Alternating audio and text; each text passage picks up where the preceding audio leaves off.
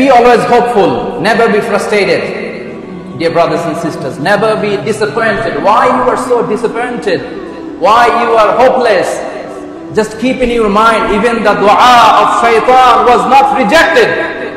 Do you know what was the dua of shaitan? The dua of shaitan was, he said, قَالَ رَبِّ أَنذِرْنِي إِلَى يَوْمِ يُبْعَثُونَ.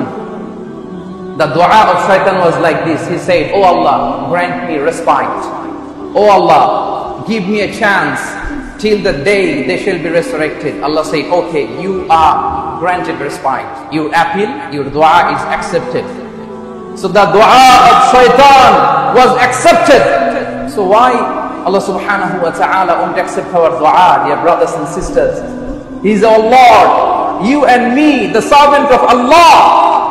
Every day, in every single prayer, we recite, Iyyaka na'bud wa iyyaka nasta'in. Oh Allah, we only worship you. Oh Allah, we only seek guidance. We only seek help and assistance from you. So why He won't accept our dua if He accepts dua of shaitan? So never be hopeless in your dua, dear brothers and sisters.